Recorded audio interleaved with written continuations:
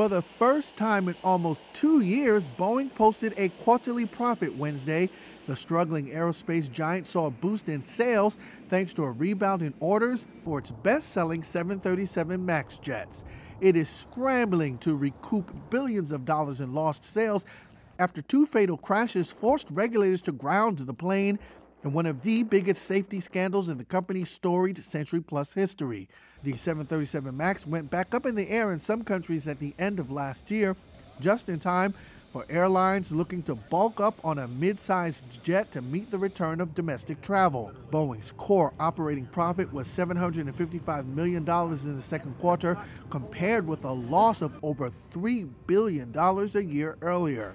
Revenue rose 44% to about $17 billion. But the recovery at Boeing is still mid-flight. While U.S. domestic travel has returned more quickly than expected, Boeing 737 MAX remains grounded in China, where trade tensions between Washington and Beijing have stunted sales.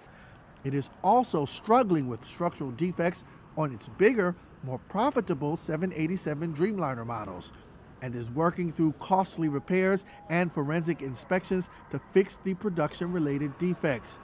It still managed to post that surprise quarterly profit, which sent the stock about 6% higher in early Wednesday trading.